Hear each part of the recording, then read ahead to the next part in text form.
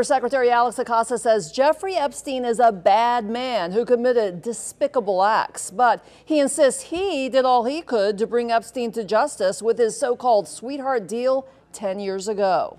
Acosta defending himself and the deal, saying without the intervention of him and his Miami prosecutors, Epstein would have walked free and never spent a day in jail. Acosta saying it was the Palm Beach County State Attorney's Office that was preparing to charge Epstein with only a single charge and to let him self-surrender.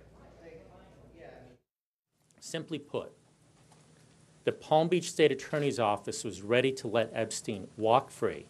No jail time, nothing. Prosecutors in my former office found this to be completely unacceptable, and they became involved. Our office became involved.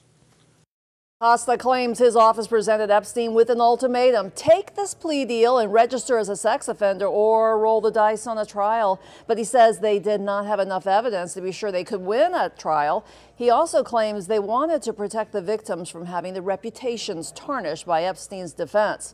Some of the allegations in the Florida case are the same ones now being pursued in the New York case brought by federal prosecutors there. Acosta praised that investigation, saying he is glad New York prosecutors are pursuing Epstein. And when he was asked why Epstein was given such a lax sentence here, just 13 months in jail and allowed out on a work release 6 days a week, Acosta blasted the Palm Beach County Sheriff.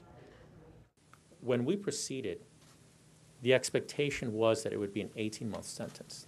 And the expectation was that it would be served in jail. And so this work release was complete BS. And I've been on record as far back as 2011 saying that it was not what was bargained for and it was not what we expected. But this was a state court plea. And because it was a state court plea, the terms of confinement were under the jurisdiction of the state of Florida.